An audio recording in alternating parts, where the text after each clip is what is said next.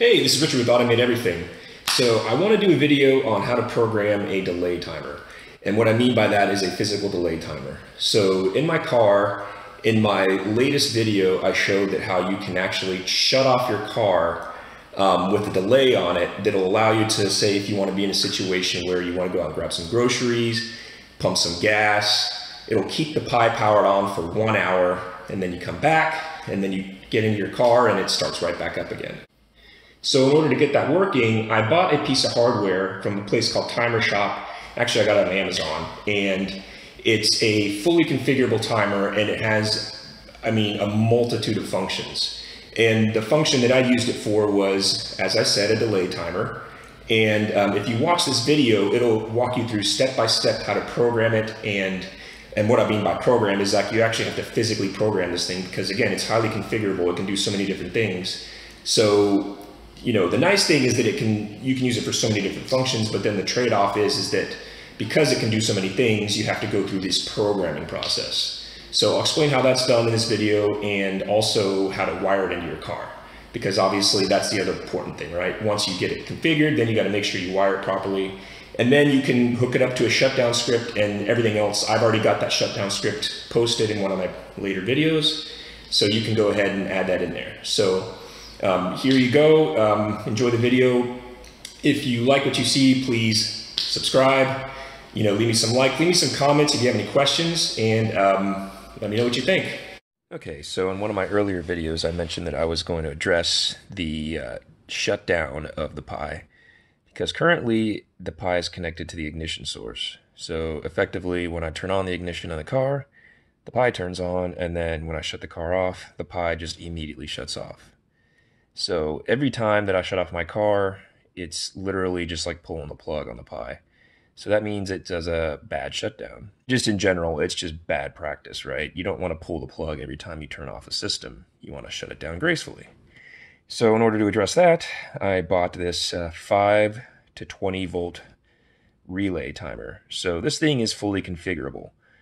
The problem is the thing is a pain in the ass to configure. So I bought it just thinking like, hey, I can just connect it and yeah, it'll be easy, right? I was wrong. Well, it actually is a pain in the ass to set up. So what I had to do is actually had to ghetto rig a configuration setup. So before you can even use the thing, you have to configure it. So to configure it, first of all, you need to have some kind of load. So what I did was I took a 12 volt LED light here, and that is my load. Then you need obviously a source because you have a circuit here, right? So this is a 9 volt battery. Now, even though this is a 12 volt load and 9 volt source, it should be just fine to run the thing, right? So as you can see here, it's not doing anything. And but if I go ahead and I disconnect the thing, you can see it does turn on for a second. But as soon as it basically just pulses on for like a split second and then turns right back off again. So that's obviously not going to be adequate, right? Because if I connect this thing to my Pi, the Pi would basically just turn on for like half a second and then turn right back off again. So this thing needs to be configured.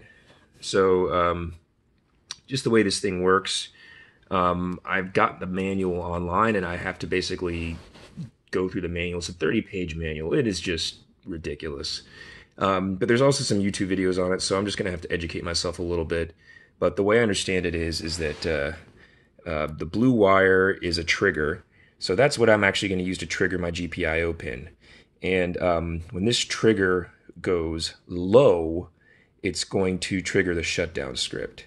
So this is what's going to be going to my GPIO, right? These two wires here are for actually doing the configuration. And I think basically what you do is you touch them to ground. And you basically go through the different configuration settings. So obviously the black wire is the ground, right? So I'm going to have to figure out how this works. So I'm going to just drop off for a second and see how I configure this thing. But basically what I want to do is my hope is that I can actually configure this thing to turn on for an hour. I want it to be a 1 hour time off delay. So that basically it's going to stay on for as long as this trigger actually detects power. Then when this trigger goes low, then it's going to basically trigger the delay to turn off after 1 hour. So let me go through and set this thing up, and then I'll show you how it's done. All right, so to program this thing the way I want it to, I want to have it as a 1 hour delay time off with the trigger. So in order to do that, there's two ways to do it. I can just hold it, the green and the white wire together for 1 hour, and actually 1 hour of duration to kind of set the time for 1 hour. That's kind of ridiculous. There's a better way to do it, and they have a mode called HMS mode, where you can actually set the hours by tapping it just one time. So I'm going to do that. So I'm going to put it into HMS mode. Now to put it into HMS mode, I got to first go to programming mode, and then I got to skip forward 4 modes to get to the function mode, and then touch the green wire to ground, and that'll put me in HMS mode. Yeah, ridiculous? Yeah, well, that's just the way this thing works, right? All right, so I'll start out by putting in programming mode. So touch the green and white wire to ground, apply power. You can't see the light, but there it goes. See, it stays on for about 3 seconds, then turns off. I'll move that so you can see that. All right, now I got to do this 4 more times. 1, 2, 3, 4. Great. Now I gotta touch the green wire to ground. Great. Now did you see that it flashed twice? So there. Now I know that it is in HMS mode. Now I'm going to pull power. Yeah, that's pulling power. Just touching it, getting it away from the conductor there. And then put it back into programming mode again by punching those two together, applying power, taking that off. All right. Now, using the white wire, I need to skip ahead 4 parameters. That'll get me to hours, because basically it goes from like half seconds to minutes times 10, blah, blah, blah, blah, blah. So if I skip forward 4 parameters, that'll get me to hours. Okay. 1/30th of a second, skip that one. Seconds, skip that one. Minutes, skip that one.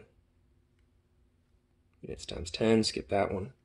All right, now I'm at hours. So I'm just going to quickly tap it once. There we go. It acknowledged it. Now I'm going to tap it. Now I'm going to hold it so it saved that parameter. Great. Now I got 1 hour in there. Now skip the next parameters. There we go. Hours times 100. Skip that one. Hours times 1,000. Skip that one. Now see, it stays on. So there it is. I just configured it for 1 hour. Now I just got to make it a delay time off. So that's the last thing I got to do. Then this thing is finally freaking configured. All right, so I'm going to go ahead and put this thing into programming mode and make it a delay off timer. So first, programming mode, white and green to ground. Okay. Mode 2 to get it into my function, change functions. Okay. Now, delay off time is mode 12, function 12. Yes, so I do this 12 times. 1, 2, 3, 4, 5, 6, 7, 8, 9, 10, 11, 12. Okay, now I got to set the trigger mode to 2. That'll make it to where if it goes from low to high, it'll pull power, basically make it do its command. Just go with me here. All right, so 1, 2, there. Now configuration should be done. Okay, I wired up the timer. So now I'm going to show you how I have this thing put together. So it looks like a mess here, but I'll try my best to explain what's going on. And I apologize for all the ghetto wiring, but that's what ends up happening when you do things in a pinch. But it all works, I promise. So here's the timer, like I said. So we'll start with the incoming power. So this yellow wire is my battery power. So this is what's going into the timer as an input. That battery power goes through the timer, obviously to ground. The output is the yellow wire. This output goes into my 12 volt to 5 volt step down power supply, and that powers everything in my system. So right now everything in my system is going through the timer supplied by the battery. But as you can see, nothing's on right now. And that's because you need the trigger wire. So the way this timer works is that trigger needs to be high in order for the power to actually turn on. And that trigger wire is actually coming off of this, which is my ignition. So my ignition turns on, that trigger wire is going to go high, and it's going to turn everything on. I also have another wire you can see coming out of there. So not only does the ignition go to the trigger wire, it also goes to this relay that is a 12 volt relay, because this is 12 volts power, and that goes into the input of my 12 volt relay board. The output of it is my GPIO. So there's a dry contact that will get powered on when this turns on, and that will turn on the GPIO pin. So let's go ahead and turn this thing on. There it is. So you can see my GPIO pin turned on, and I turned on power. Everything all of a sudden turned on. So again, this is just a test. But so far I'm encouraged what I'm seeing. I'm actually powering this thing up for the first time. So yeah, everything looks like it's the way it's supposed to look now. Crankshaft's a little slow right now. I've got some stuff I got to configure, but that's okay. So I'm online. Okay, now what's going to happen now is I have not set up the shutdown trigger yet. So when I turn power off, notice that crankshaft stays on again, because that's powered by the battery. But as you can see, my trigger wire went low because the relay's off. So everything's working the way it's supposed to. All I got to do is set up that GPIO pin to trigger my shutdown timer, or trigger the shutdown script, and everything's good. So I'm going to set that up and then run this test one more time. All right, now let's go and test this thing out. So what I've done is I've set my timer, the ignition pin, to 23. So it's GPIO 23. The delay right now is just 5 seconds. So what I'm going to do is right now you can see that ignition relay's on, which means the ignition pin is now high. So what I'm going to do is I'm going to cut power, and then after 5 seconds this thing should shut down gracefully. There goes that. Wait 5 seconds.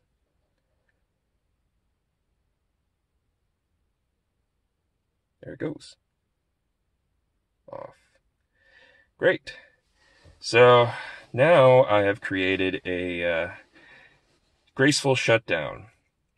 And my car didn't have a delayed ignition like some cars happen to have. So the way to do it is basically creating your own with a combination of a timer and a relay board going to your GPIO and triggering a shutdown script. It's a little bit of work. In reality, though, this probably took me a total of about maybe a little over an hour, and 45 minutes of that was done just trying to figure out how the hell to program the timer. Once I figured out how to program the timer, doing the actual wiring was quite simple. You know, if you know GPIO and you know how to set up everything else, crankshaft is really simple because it already has the shutdown script capability built in. You simply just tell it what to do, and it does it. Just tell it what GPIO pin to use. So that's it.